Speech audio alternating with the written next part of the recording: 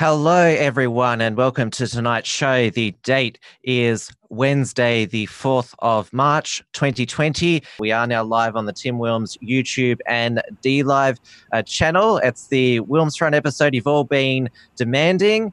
Plenty of you in the live chat in previous shows have wanted me to discuss the federal government's proposed cash ban on cash transactions over 10,000 Australian dollars. We are told the cash ban is necessary in the fight against organised crime, but it sounds more like a ploy to push us into a cashless society where the banks and governments can keep a log of all our digital transactions.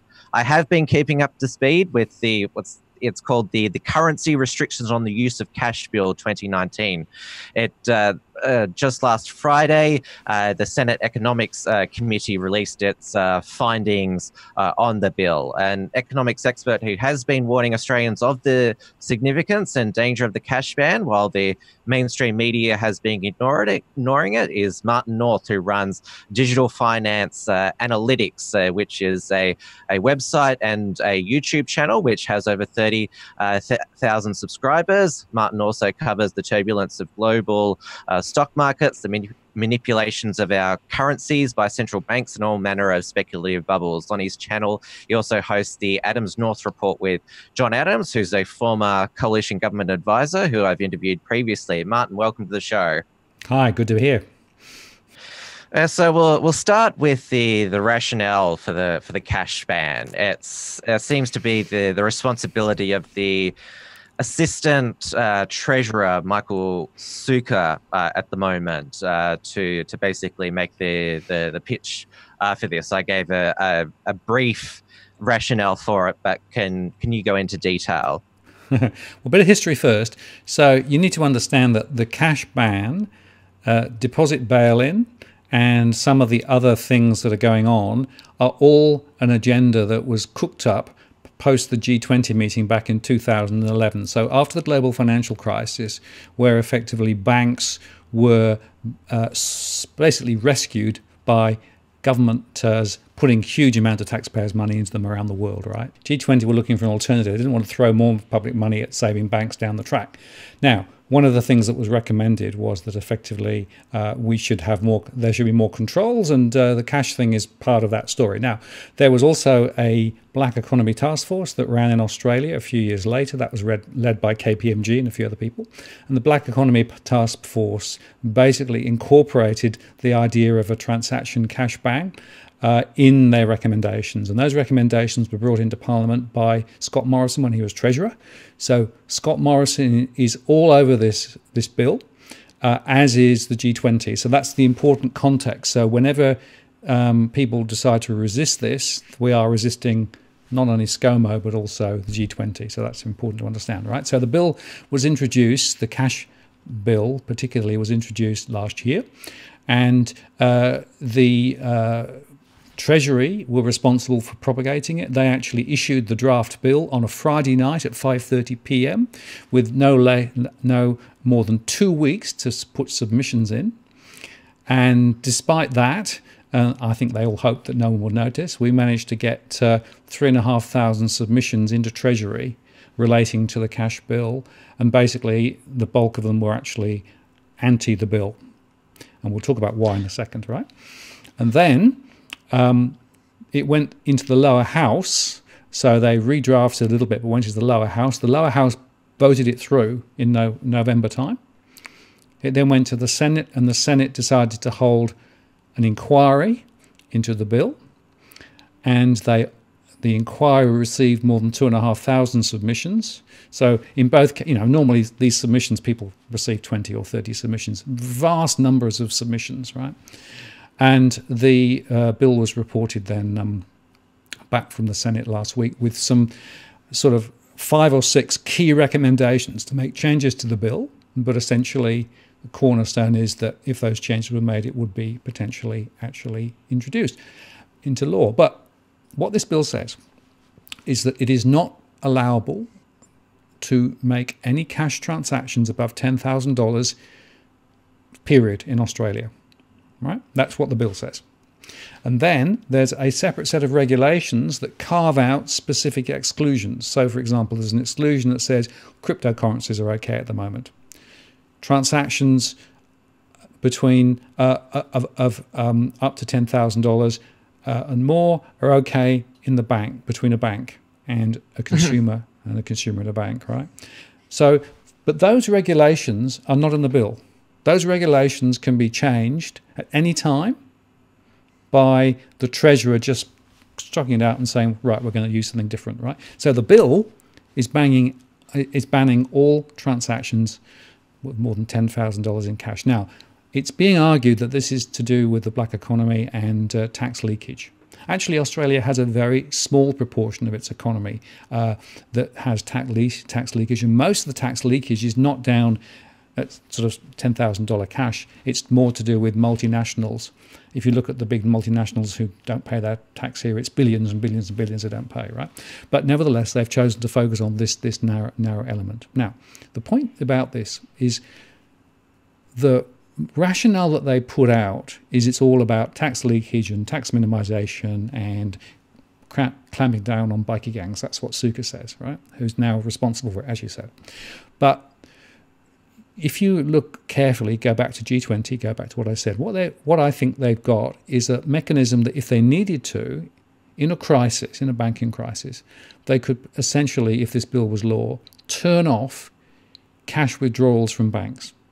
In other words, this is a mechanism that potentially has the opportunity of stopping money being whipped out of the banks in a crisis. Now, if you go back to 2008 UK, look at Northern Rock, one of the building societies over there. There were queues of people down the street all whipping out their money out of the Northern Rock because they were worried about its financial stability, right?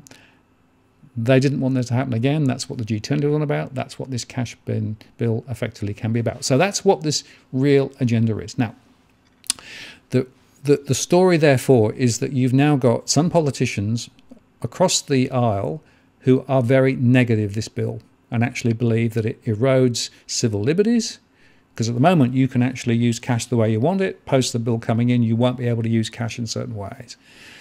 There are also other people who are arguing that it's to do with monetary policy and negative interest rates and all those sorts of things, right?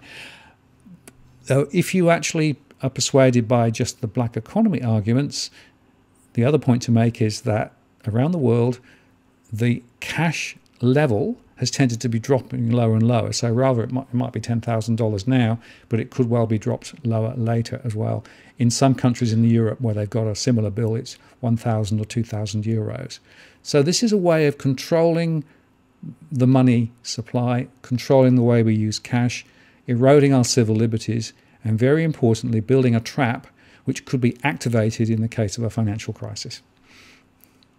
And that's why I thought it was interesting that it came from the G20, because you and I both remember the global financial crisis. And after that, there was the European banking crisis, which affected Greece and Cyprus. And obviously, with people worried about the banks' liquidities, they want to withdraw their money. And they introduced things such as extra bank holidays, so that you can't go to the bank, and there's a limit on how much you can withdraw from the ATMs, because a lot of people in the chat might know this as well, we have a fractional reserve banking system where the bank loans out your money that it stores, and that gets deposited again, and so it only has, 10% deposit on hand?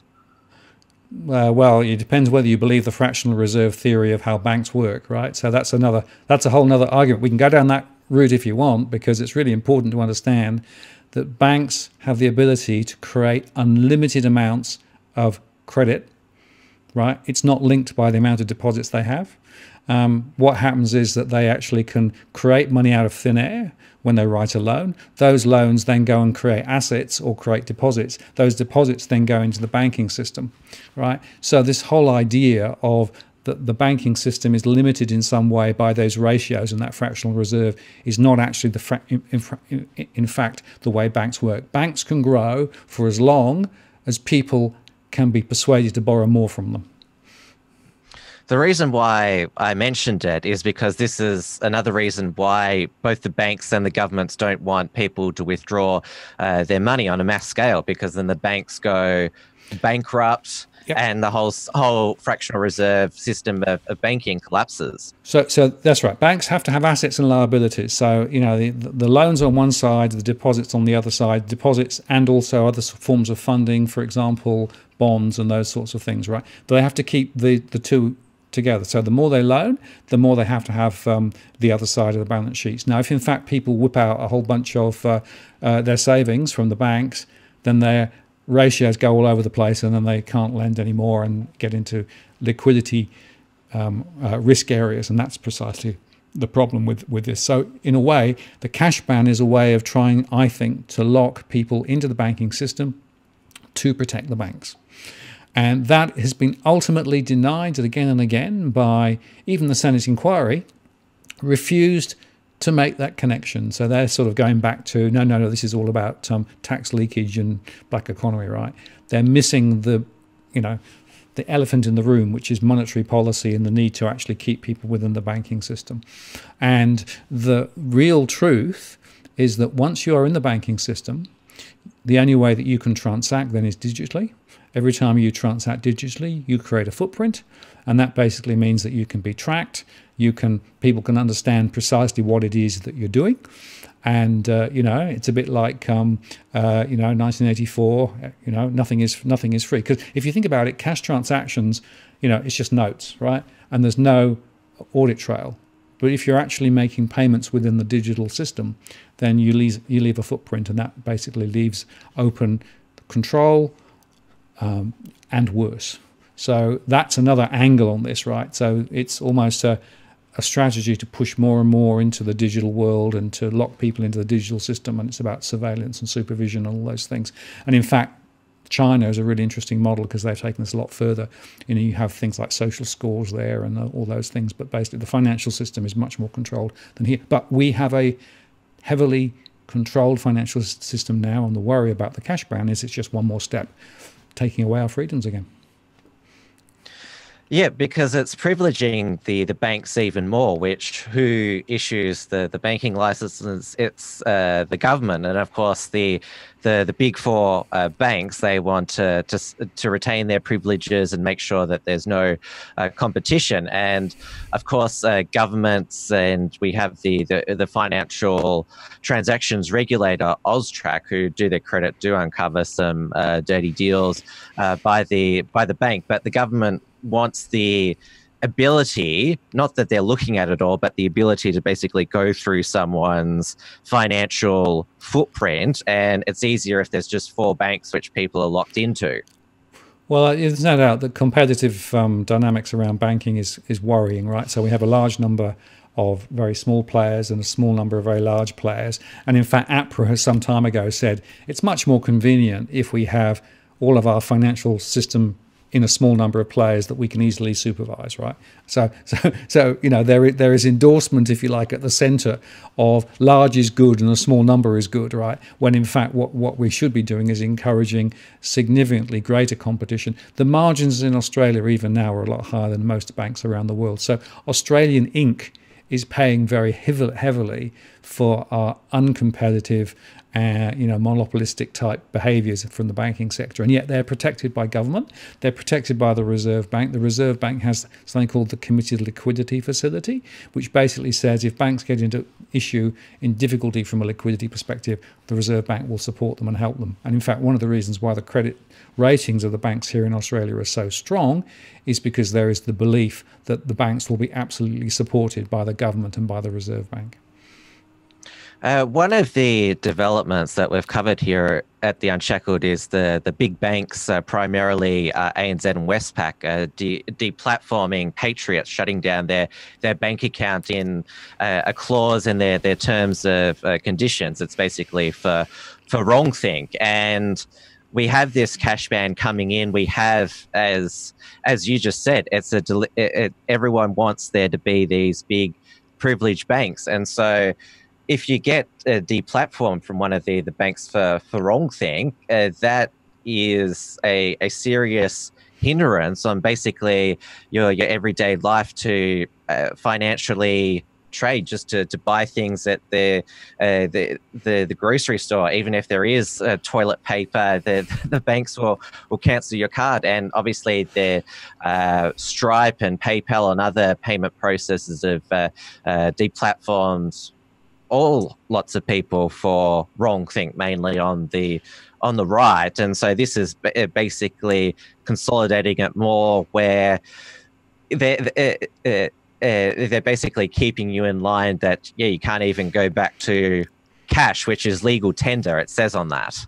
Well, so legal tender today is legal, and you can tender with it, but the cash bill will change that, right? And you're absolutely right. So there was evidence produced in the inquiry for the cash bill of debanking. In other words, businesses being effectively unable to continue because their banking services were being removed by the banks. And they didn't have to give any explanation as to why it was that they were actually doing that. There is no civil right to allow you access to the banking system. It is a commercial relationship. It's a commercial decision that the banks make, and their argument would be that if it's not commercially sensible for them to do it, they won't do it. And that means, commercially sensible from a profit perspective, or from a moral perspective, or from a political perspective. So we are already teetering on the edge of effectively the banking system having significant veto control over people being able to live, a reasonable life. And the fact is, if you can't use cash and you are being forced into the banking system, right, you've got no choice, they have control. The other thing, of course, is they can charge you fees. Because if you think about it, if you pay with some of the online systems, then you may have to pay a fee. Or if you have digital accounts, they'll start charging you for them. So this is potentially another earner for the banks as well. So effectively, the more you're forced into the banking system, the more you're playing effectively their game, the more they're going to charge you, the more they're going to be in control, and the less flexibility and freedom we have as individuals. And it's interesting that some of the liberals, for example, down in Melbourne, actually have identified this freedom issue as the critical one. So basically they're saying this is anti-liberal. Liberals don't stand for this. They stand for individual freedom and flexibility and agility, all those good things. This is precisely the opposite. So effectively you could argue that the Morrison government doctrinally has gone completely off the rails. Yeah, because the Liberal Party now does have you'd call it a substantial amount of classical liberal libertarian MPs. Tim Wilson, James Patterson come to mind, and this is the ultimate restriction on civil liberties, your ability to trade, do transactions in legal tender. But you mentioned there that this was signed off by Scott Morrison when he was the treasurer. Obviously, Josh Frydenberg is the treasurer now. And you mentioned the regulations which the treasurer can change with the stroke of a pen. And if he's captured by his Treasury department, the bureaucracy already run the show most of the time. And if they capture a minister, even better for them. But it just shows that when politicians get into cabinet and that, Scott Morrison himself talks about the political bubble. Well, this backbench revolt hasn't changed his cabinet's policy on this one iota.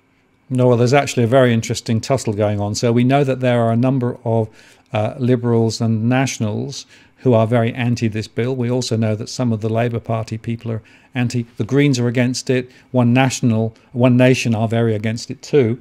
But within his own party, there are people who are against it. But Morrison, Frydenberg and Sukkar have basically been holding the line. And in fact, the inside talk is that it's Morrison who's saying, no, we must do this.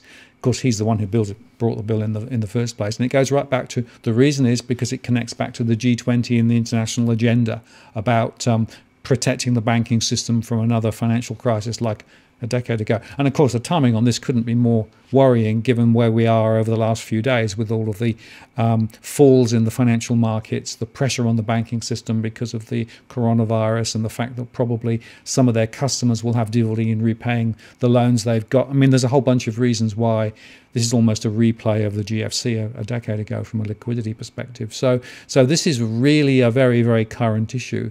And you know, the worrying thing here is that many of the politicians have no idea. So even those who voted for it in the lower house, many of them had no idea that the penalty here is up to 2 years in jail if you make a cash transaction above $10,000, right? That's the penalty. That's the most draconian, regulation compared with almost everybody around the world with regard to this. And they've gone black letter. In other words, it's not about the circumstance. In other words, did you make a mistake? Have you done it several times? It's basically, if you make a transaction more than $10,000 in cash, you can go to jail.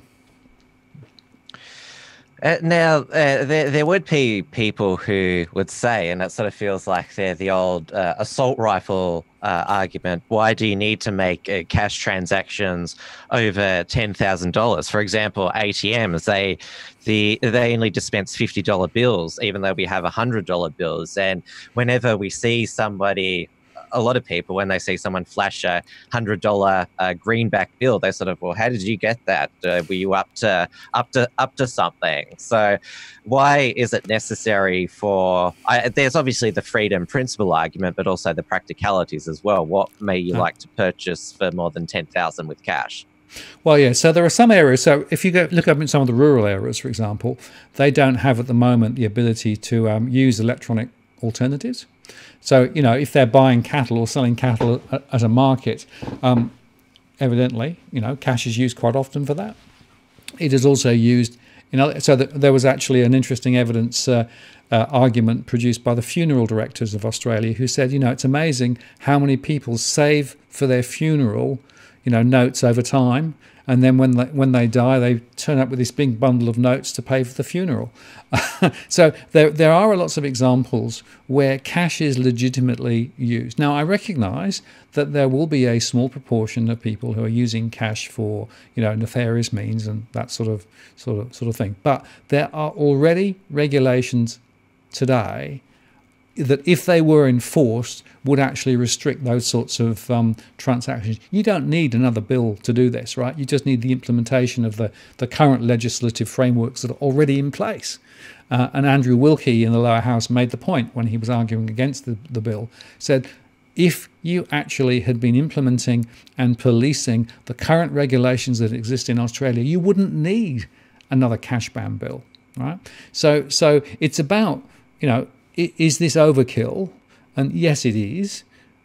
And is it to do with this, you know, broader question of monetary and control and that sort of things? Yes, it is. But even if you stand back and just look at it as a single piece of legislation relating specifically to cash transactions, we know that there are many people who use cash today quite legitimately. We know that there are many people who prefer to use cash rather than digital, and that's going to probably continue for some time. And there are circumstances, for example, we had the South Coast where we had the bushfires, and all of the ATM networks and all of the FPOS machines went offline for weeks. The only way you could buy anything in those areas was using cash. Right? So there is a very, very important role for cash, even in a case of emergency. And so I think that we need to be very careful not just to sort of be bounced into this very, very draconian environment where effectively cash is now illegal in certain circumstances. And if people are engaging illegal activities with transactions over 10,000, are they suddenly going to think, oh, I better not engage in this illegal transaction now because now the cash transfer itself would be illegal? Which goes to your point, of course. Agencies, law enforcement, they're always wanting extra power, not because it will help them catch them, but it's basically they just want it there. Yeah, well, there's no doubt. Yeah, there's no doubt that there is this sort of quest for power, and in fact, you could list a whole bunch of regulations over the last 5 years that have taken away more and more of our freedoms. Look at some of the digital changes that were made. Look at some of the digital identity. Look at the credit scoring system that's now in. That, you know, so little by little, our freedoms are being eroded, and frankly, I'm worried that we're just sleepwalking into, you know, a nightmare solution into the future, where effectively every action that we take, everything that we spend our money on, is controlled and managed at the center. And I'm very worried by that. And I think that's something we should be resisting, right? First point. Second point is this $10,000 limit thing, right? That's just a number plucked out of the air because the Treasury in their evidence to the Senate said, well, we didn't quite know where to set it. We picked it because it was a convenient level, right? Because it's the same as the Austrac one. But like I said earlier on, around the world, typically the cash ban limit gets dropped, right? 1,000 to 2,000 euros. In other words, not 10,000, but $1,000, right? What would happen if it was $1,000? Think how restricted that would be in terms of, you know, just day-to-day transactions. So the difficulty is that this is the thin end of the wedge, and yet, you know, frankly, many people have been, I think, are ignorant of this. I'd also say that the mainstream media have hardly covered this at all. Oh, yeah, right there's been through. a disgrace on it. Yep. And we just saw yesterday Australian Associated Press announcing their closure, and all these people sobbing on Twitter that we won't get impartial, important news anymore. But there's been a report here and there, but there has been in no way a write-up about how significant if this bill passed, it would be. It's just like, oh, the Senate committee is considering this. It's just sort of basically page 12 of the paper. Yeah, well, there's a few things to say there. ABC did do an article a few months ago, but the journalist who did it got into terrible trouble because basically she took a stronger position than people wanted her to take. Other than that, there's a guy called Aaron Patrick over at the AFR who's written 3 very, very disgusting articles, basically accusing, this being a right-wing plot. In other words, should let the cash ban come in. It's perfectly sensible. Anybody who's resisting it is, a right-wing, plotter, etc., etc. But of course, the AFR is the public organ of the banking system, so wouldn't worry too much about that. Although I think I may have mentioned this, Alan Jones did do a very good piece on Sky yesterday, where he basically was talking to Malcolm Robertson from the One Nation Party, who's resisted it. And Alan was right on song, highlighting all of the risks and issues around this, and talking about civil liberties, and talking about the issue of being trapped in the banking system, and talking about the lack of civil liberties that effectively this would lead us to. And kudos to him. He's finally got on song. It's just 6 months too late. Yeah, Alan, when he does get onto an issue such as this, which is ignored by the mainstream, he's incredibly effective. They talk about his power is overstated, his enemies, but he has led some important campaigns over the years, and well, better late than never. Well, the more the merrier, right? And the other interesting thing is we've got quite a few people internationally who are watching what's happening here in Australia. So there are some very, very famous people who are now engaging around this. And some of the posts that I've done on Walk the World, which is my YouTube channel, we've had a whole big audience, 80, 90, 100 something thousand of people around the world, and a lot of interest, because this battle is actually not just representing Australia and Australians, but it's also a battle which potentially is going to be played out elsewhere around the world, because this G20 logic is not just for an Australian banking system, it's for every banking system around the world, controlled by the central bankers, controlled through the G20, controlled by the Financial Stability Board. And so other countries are watching with interest to what extent we battle this. It's also worth saying, Germany tried to put this bill in about 4 or 5 years ago, and ultimately it was rejected because one of the main papers, the newspapers in Germany, came out against it and basically ran a very effective campaign, and it was derailed. Most other places across Europe have this legislation in place now. And, you know, it is very interesting to see that in other countries where it's not yet in, but there is talk about it being brought in, Australia is being held out as a bit of a case study. Will the cash ban apply to political donations in Aldi bags? No, politicians are exempt. Yes, because when we've seen constantly when they're caught with their expenses, they say, "Oh, it was technically within the rules or guidelines." I get confused. What's the difference between rules and guidelines? And everyone rightly points out that if we did that, we'd be before the courts. Yep. No, there's one rule for them and one rule for everybody else, right? The fact of the matter is that there are specific carves out in the bill, right? So anybody in the political environment, anything in public life, basically, no, you can do whatever you like, right? Really? That's actually, I was just making a joke, but that actually is in there. It is, absolutely it is. It is, absolutely. And so basically, if you are, you know, a small business, right, or if you're an individual and, you know, you actually want to pay in cash over $10,000, you won't be allowed to. But if you're in a political party or if you're in the, you know, political establishment, not a problem. Oh. Another thing's come to mind when the Good Guys, the electrical retailer, launched. Their slogan was "Pay cash and we'll slash the prices," because obviously there's no merchant fees there. And I remember this was way back in 2008 when I bought my first flat screen HD TV. I paid for that in cash. So I guess that sort of deal where you both the good guys, in both senses of the word, that sort of deal, cutting out the middleman, is going to be gone. Well, if you're getting a TV that's over $10,000. Well, no, that's the whole point. So basically the idea is that people do pay cash sometimes, and it's a negotiating ploy, right? Because you can actually sometimes get a better deal because, as you said, there are no merchant fees that need to be paid. Now, the argument that the other side will put is, well, if you're paying cash, just, you know, let's say you have a tradesman turn up and fix your roof, right? And you offer to pay cash, does that tradesman then actually declare that revenue when he does his accounts? But my argument is that's not the person who's paid's problem, that's the tradesman problem, right? Because basically you are policing effectively, one thing to try and solve another problem.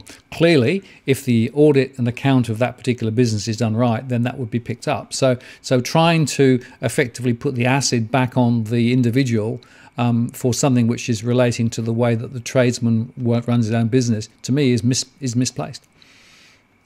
You mentioned that the cash ban doesn't apply to cryptocurrencies, which are completely decentralized. So the AusTrack, even if they wanted to, it's a lost cause.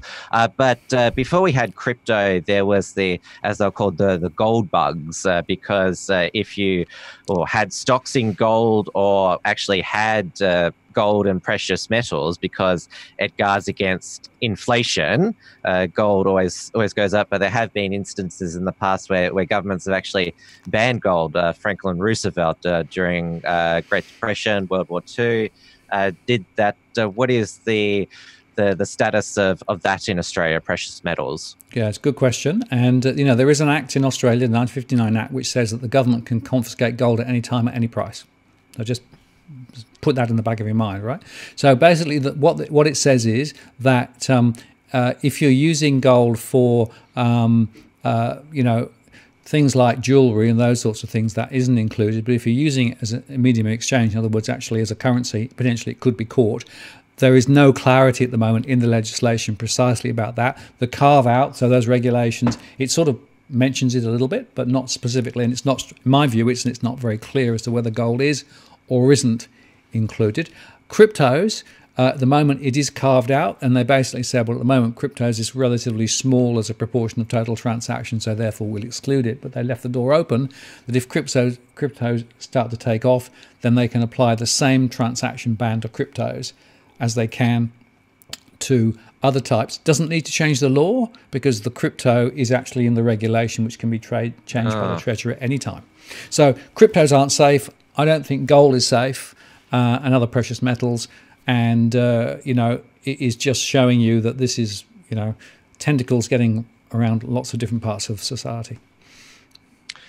Well, if they can confiscate your gold at any time, do they have to provide monetary compensation, or do they just at whatever price they want? So it's similar to it's not at a market price. Now let's move on now to we've talked about the big banks, but let's talk about the central banks now. Obviously, you mentioned Reserve Bank of Australia, which issues Australia's currency and also sets interest rates. And the Reserve Bank of Australia, which is independent from government, lowered our interest rates yet again to 0.5%. They said to basically make sure the economy keeps floating along with the coronavirus panic that is sweeping the nation at the moment, which they're worried will lead to a recession next quarter. But the Reserve Bank also said previously that they were considering taking matters into their own hands to introduce what the US Federal Reserve has done for decades, quantitative easing, which is just a nice word for printing money, inflating the money supply, and robbing us of our wealth. It's called the secret tax inflation to prop up the economy through that. And we know that Trump has been, in his re-election year, is wanting the Fed. He actually tweeted today he wants them to keep cutting and easing.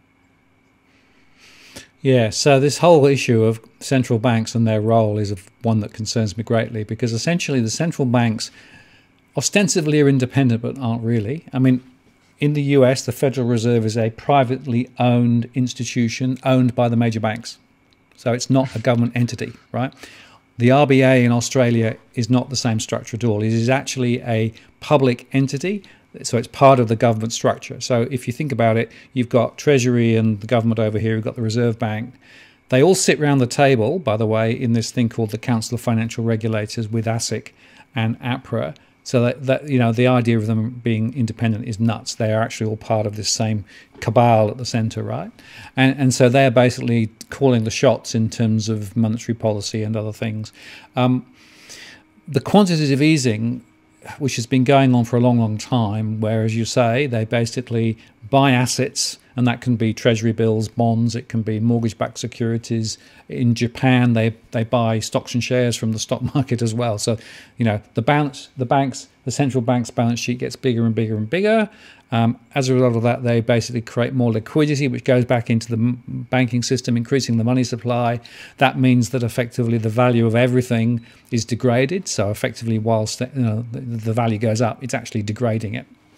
So there are more millionaires today than there was a decade ago, but everything's just more expensive. So it's an illusion. It's not real, right? So what we're actually doing is we're devaluing the effective value of the currency that we've actually got at the moment. So effectively, that's the first point. The second point is there is no limit to the amount of quantitative easing that can be done until the currency is derailed by it. And you might like to know that the Fed has, in the last 6 months, increased their balance sheet by 600 billion, right, in 6 months. That balance sheet is now as big as it's pretty much ever been, and will continue to grow as they take interest rates lower. So we're on this sort of doom loop of lower interest rates, more quantitative easing. And if you look at Japan and if you look at the European Union, where they've been at this a long time, in Europe, the interest rate baseline is below negative. So effectively, the central bank is charging banks when they hold money at the central bank. And in Germany now, retail deposit holders are being charged to hold deposits in the banks. That's where it takes us, right? And what's interesting is that as interest rates come down, banks find it harder and harder to lend because they can't make a turn on the margin between deposits and loans. So they're less likely to lend rather than more likely to lend. And in fact, what the banks end up doing is doing more speculative deals in the derivatives market, or more speculative deals around wealth management, because there are actually better returns to be made there. So there was a report published quite recently by the Bank for International Settlements that said these low interest rates aren't working, and it's creating more financial pressure in the banking system. And yet the Fed's still doing it, the Bank of England's still doing it, Bank of Japan's doing it. We're about to start doing it. It's absolutely nuts. And it's because central banks have groupthink. They have this model as the way that the economy works, which is wrong. And essentially they just keep printing more and more and more, lifting the value of everything and creating no value. And real households are being hit. So, you know, if you look at depositors, they're getting almost nothing now. These days it's very hard for depositors to get any sort of return. There are 3 million households in Australia reliant on deposits for income to live, and they are being squeezed. Okay, mortgage holders can actually get a mortgage with a lower interest rate, but that inflates house prices. So one of the reasons why we've got a house price bubble in Australia is because the lending has been so loose. People can get big mortgages. As they get big mortgages, it pushes house prices up. That then inflates bank balance sheets, which allow them to lend more. And so this sort of virtuous cycle, or vicious cycle, depending on how you look at it, is there as well. And central banks are not controlling the money supply. Their central banks are not controlling interest rates correctly. And that's why we're in the situation we're in. And it's a one-way street. So nobody has figured a way to go the other way, to start putting interest rates up. Because if you start putting interest rates up, then basically people will get into huge difficulty in terms of the debts they've got. And the Fed a couple of years ago tried to put rates up, did it for a few months. The market then started crashing, and they were forced to reverse course and are now cutting rates again. So the markets, big banks, are actually in control of this. And I think that the central banks probably are not so powerful as perhaps they think they are. So they think they're omnipotent and can just print more and cut rates. The truth is that this is actually a one-way street to nowhere.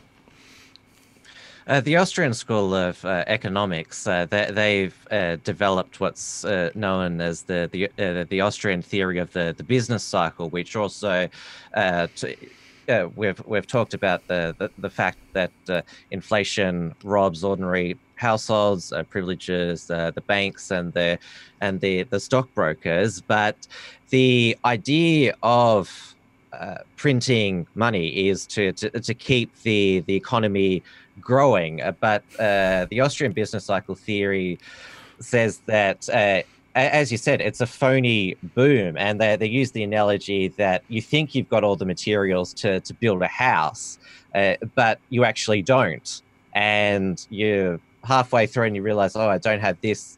The house can't be completed. And by the central banks printing more money, inflating, keeping interest rates low, it just delays the crash, and in fact makes it even worse. And the Austrians believe that even if a credit squeeze, as it's called, raising the rates dramatically, even though there is short-term pain and it can cripple a lot of people, the economy resets, and even in 6 months' time, the economy can have a natural boom again, which is not fake. Yeah, well, so what's happened is that we should have had a correction in 2008. We never had it. We never got the real correction we needed, right? The central banks around the world, and the Fed particularly, basically have been supporting this momentum for another decade. And what we've now got is a bigger set of crises, a bigger set of issues. So we've got this bigger and bigger and bigger problem. We've pulled a whole bunch of investments forward, and people buying when they should have been buying 5 years down the track. So we've created this completely disequilibrium in the marketplace. And if you look at real businesses aren't investing.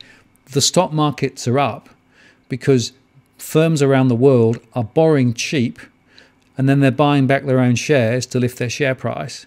This is why the stock market's rising. They're not investing in real good, development for the future. So effectively, we are creating this financialization of the banking system, the financialization of the business community, and this is a one-way street to nowhere. And the problem is, central banks think they've got this all under control, and they think they're fine. But look at the repo markets. Look at what the Fed is still doing, right? Despite the fact they thought it was just a little blip last September.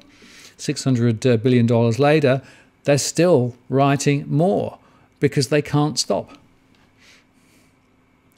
And I mentioned Trump. He's openly encouraging the Fed to cut and ease. And this is the other thing that the politics of the day also influencing monetary policy, because Trump has made the vast pitch of his re-election that the economy is booming, unemployment is low, but he knows that if there's a recession, he's cooked. He'll be blamed for it. His credibility for the last 4 years will be wiped out. And Trump might know this deep down in himself, that this bubble is unsustainable, but he wants to be re-elected to become a two-term president. And this sort of re-election strategy has been used before by US presidents, Nixon in '72, where we were talking about gold before. Gold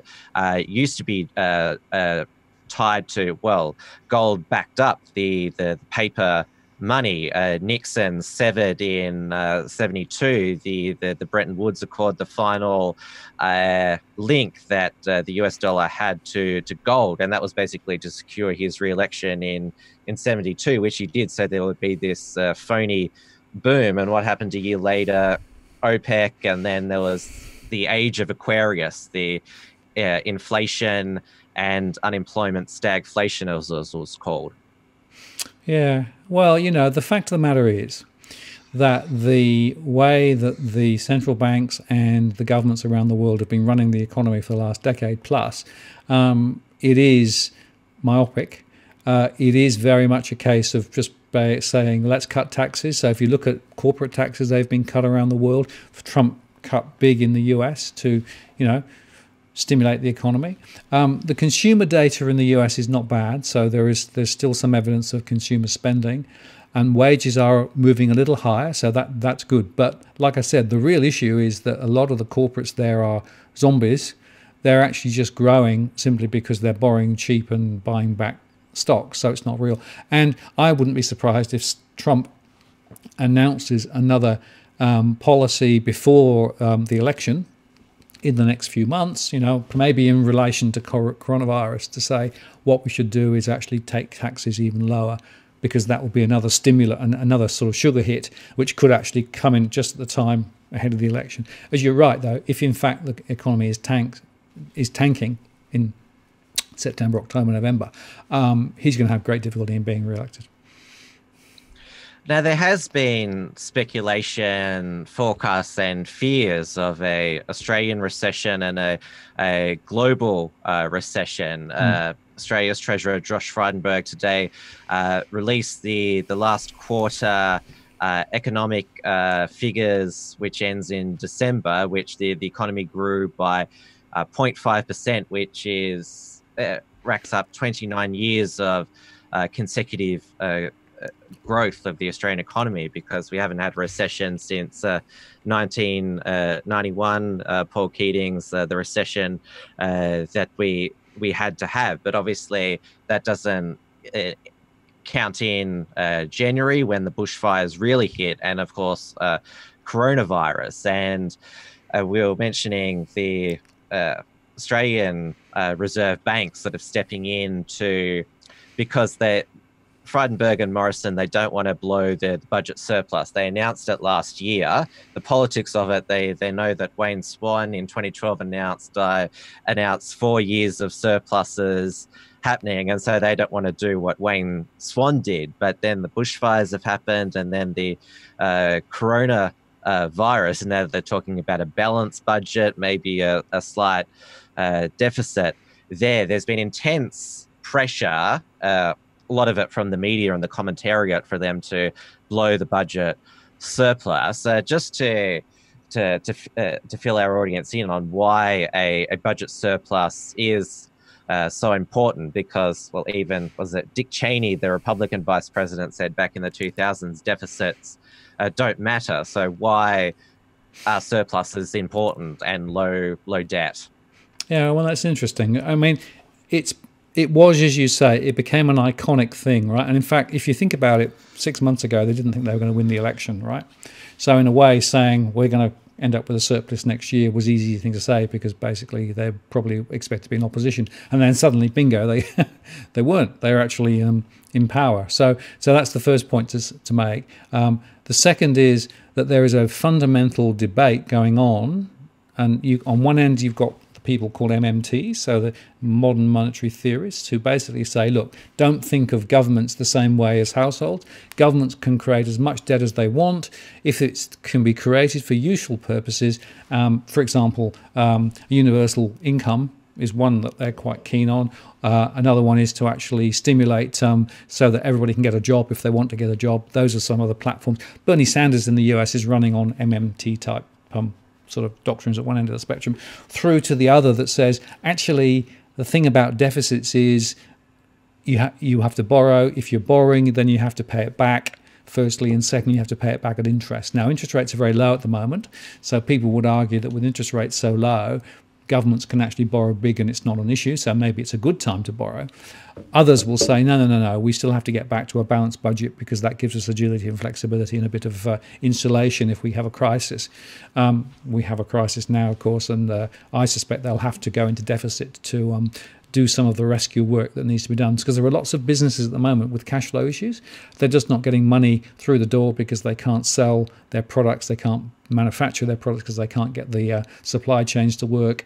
That means that if those businesses go under or slow, they'll stop paying income, they'll stop paying wages, in other words, income, to their employees, and that will then have a significant negative impact on the broader economy. So it's tricky times. I don't think that Frydenberg and Morrison really in their hearts now believe they will get a surplus, even a small one. They might do. Nobody quite knows how long the coronavirus thing's going to go on for. My own view is this is going to be months, not weeks. This is going to be definitely negative for GDP, and it could be that we see the negative.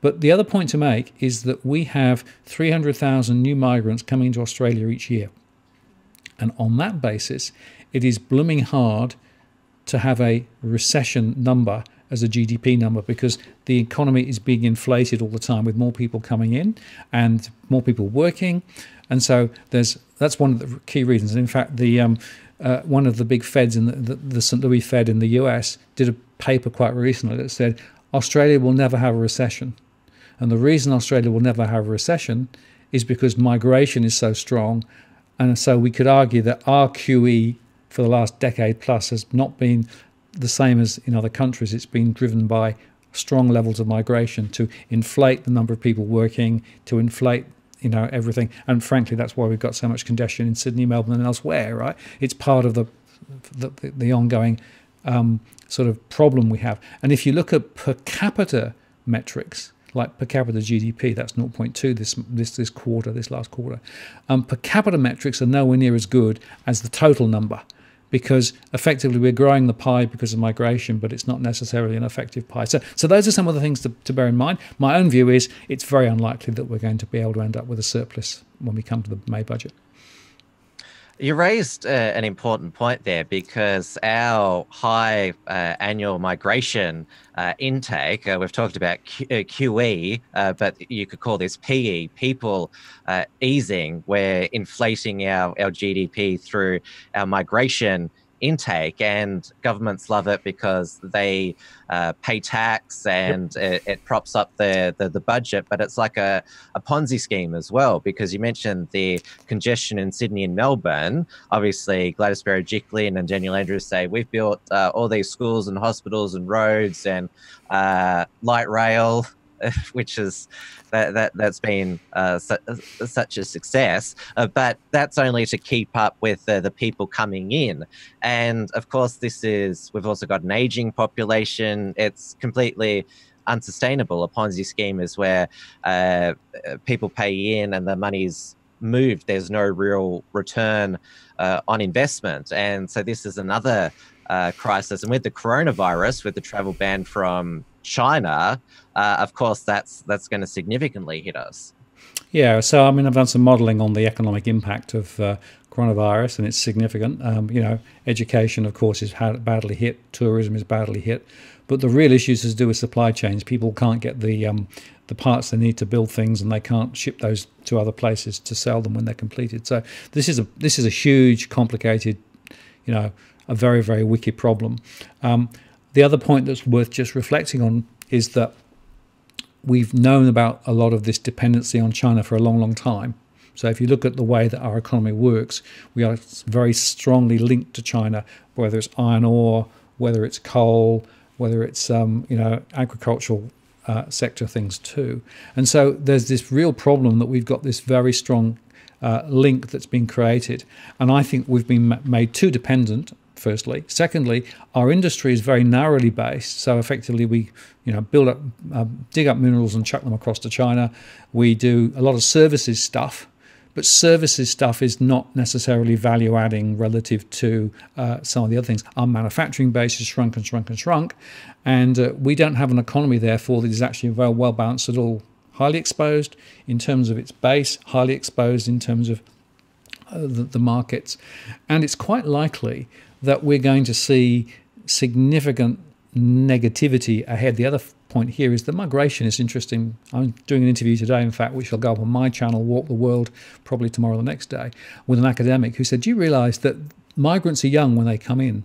But once they're here, they have a tendency then to bring their parents in. And they bring the rest of their family in. And so what you end up doing is, whilst the initial migration is quite young and positive, later the migration actually changes and you end up with more older people who need to be supported. So in fact, from a overall value connecting perspective, you get initial value with young people coming in and working for not very much. But in fact, the fact they then bring in a whole bunch of other people and hangers on means that we actually end up with a demographic problem. We've already got a diabolical demographic problem as people age already, and it's going to get worse. So to my mind, we should be looking very hard at this whole migration model. A lot of people have talked about with the coronavirus impact that this is the downside of globalization, which we've been told for so long has been the way of the future, comparative advantage. And obviously there's the other extreme, which is autarky, where you produce everything yourself, which is also unsustainable. Obviously it is good to trade globally, but we didn't need to lose all our manufacturing. A lot of that was shooting ourselves in the foot with regulations, red and green tape, the unions demanding too much. And the same with our agriculture and water. Like the drought that we have is a man-made drought. The farmers know how to work the land, but we've crippled them, and climate policy comes into this as well. So we certainly haven't helped ourselves, and we've made ourselves become more exposed because we don't use the minerals that we have. We export it overseas. Yeah, well, I've said quite often we're a one-trick pony, right? We dig it up, ship it out, rather than actually add value. And if you think about our strategy, they rescued Holden, a few years ago, put huge amounts of money into Holden, right, to maintain the existing manufacturing base in Australia that didn't work. What they should have done was to invest in manufacturing base for electric cars.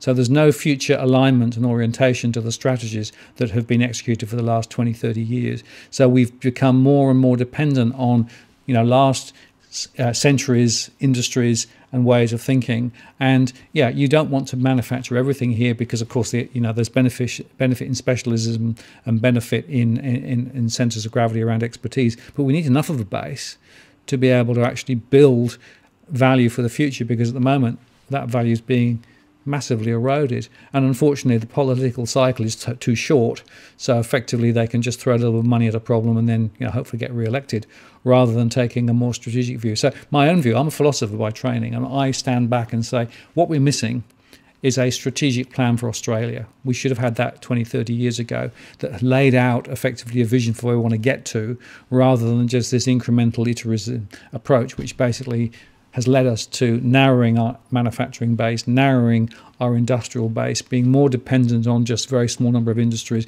dependent on a very small number of countries. And the globalization wave, as you say, is not all positive. Neither, I think, is turning out completely off. Look at what Trump is doing in places too. There is a balance, but we need a strategy, and we don't have a strategy. We have a lot of very short-term tactical things, and I think that's probably the biggest problem. I'm not sure that strategy and government actually should be in the same sentence.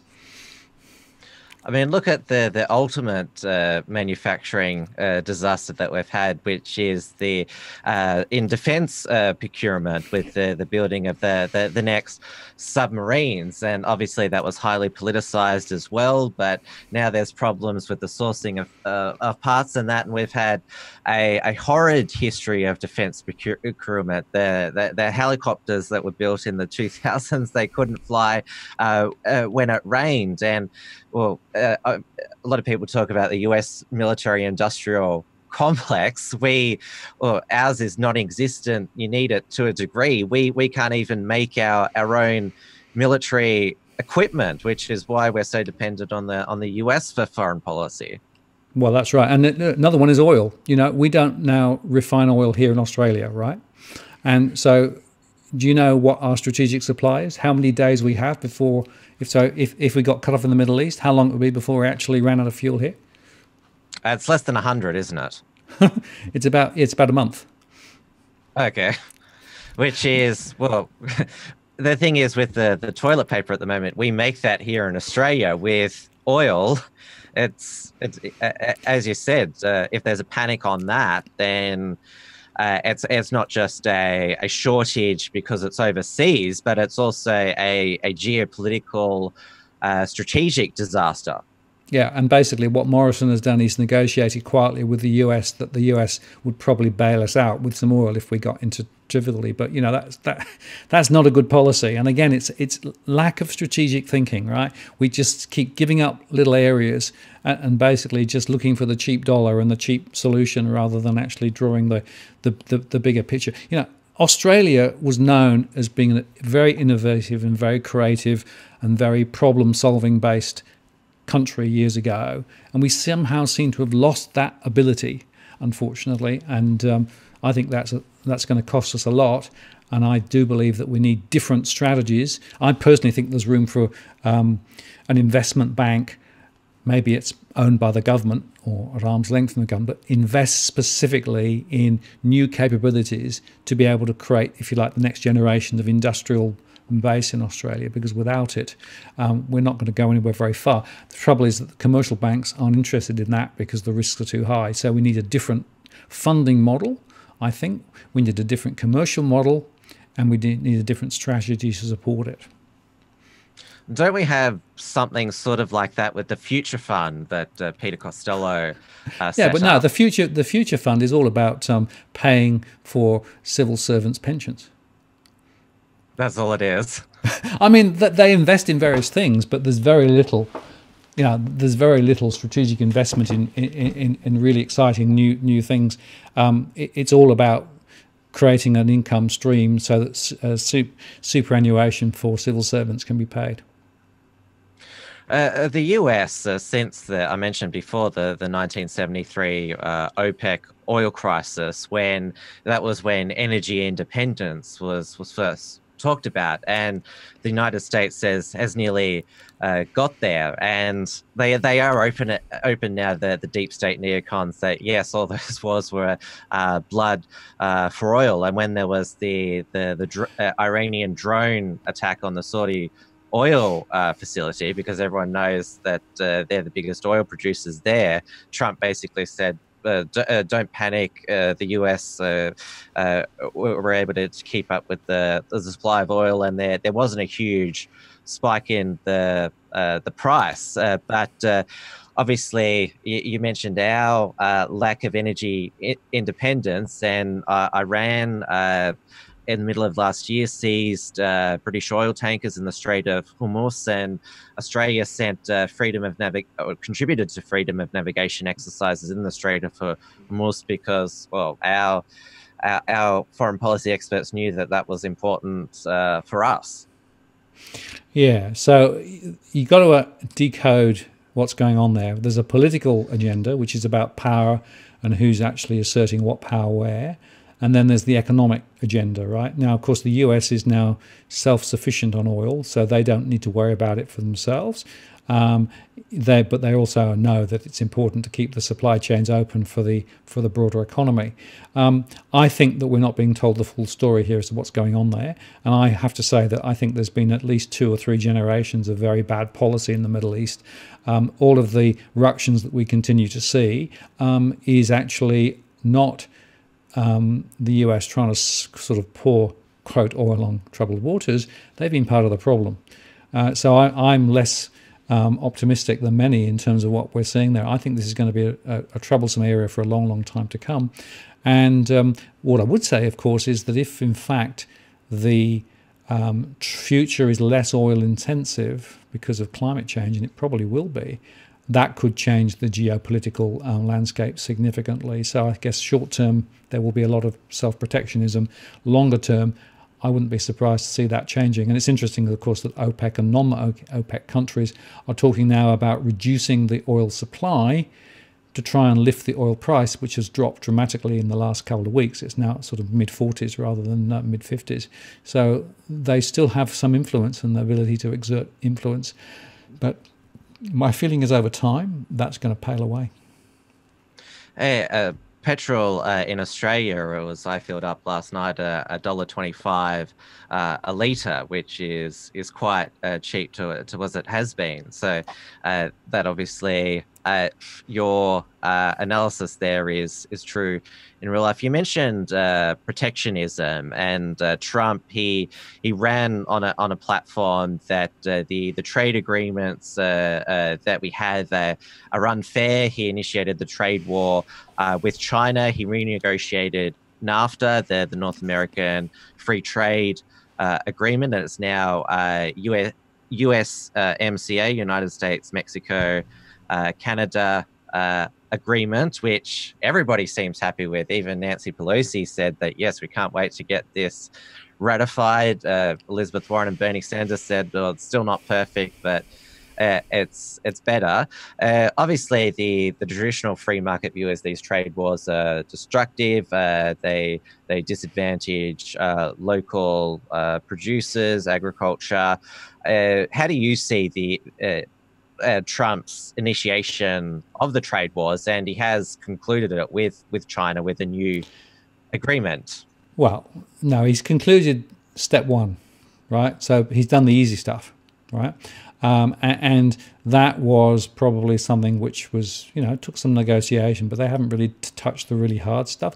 But I also think Trump had a point insofar that the landscape between China and the rest of the world was very uneven with regard to things like copyright laws, to things with regards to the various tariffs in and out. So he has moved the dial a little bit, but I'm not sure that he's really addressed the fundamental structural issues that actually it represents. And there's also, nobody quite wants to go there because there is a symbiotic relationship still between China and the US if you look at the amount of trade backwards and forwards. So I think he's got some brownie points, but not many. And look, my perspective on all of this is global trade is part of the way the planet works, but people don't necessarily understand the full consequences of that. They don't understand what it means in terms of the economic flows and in terms of where wages are going. One of the reasons why wages are so low is because it's cheaper to get somebody in China to do it rather than pay for it locally. So there are definitely a lot of issues to worry about. I suspect that we will find that Trump will be quite quiet with regard to the China trade at the moment because of the coronavirus. But if he gets back in after the next election, I would expect a second round. And they will start tackling some of the more complex issues that will be very difficult to solve. And remember that this is ultimately a geopolitical battle, and it's a battle for who's top dog between the US and China. And I think it's not unfair to assume that China is on the ascendancy, even coronavirus accepted. US is probably on the descendancy. And so who's going to be top dog in 20 years' time? It's more likely to be China and India than the US, in my view. So what should Trump initiate in this phase 2, in your view? Well, I think that there's this important question about what China is tending to do is to basically steal ideas from other countries and then create cheap copies of them and basically then flog them, right? And you could argue that Huawei is an example of that. Now they've taken it further now and they've actually started innovating themselves, but initially that's how Huawei started, right? And so the issue is, can you get international agreements around ideas and how ideas are actually commercialized? That's the first point. The second point is that tariffs and markets need to be open both ways. And so that means that China needs to be more open with regard to its own markets. And yet, of course, it has a very different doctrinal position with regard to market access and market control relative to the US. I'm not sure how they can square those two different worldviews. Maybe they are incompatible. And then the third thing to bear in mind is that China has its Belt and Roads Initiative, which is essentially extending influence out through into Asia, down into areas of Europe and Africa and beyond, and across broader Asia too. I think the US are quite concerned about that, because what it is doing is giving Asia influence and control, China influence and control across many geographies that traditionally they would not have reached into. So they've got these massive roadways and all of that sort of stuff. I don't know whether that is negotiable or not, but I suspect that the US will have something to say about that, because as a sphere of influence, and that's what this is ultimately about, it's a sphere of influence and who wins the sphere of influence. That's what this ultimate discussion is about at a meta level.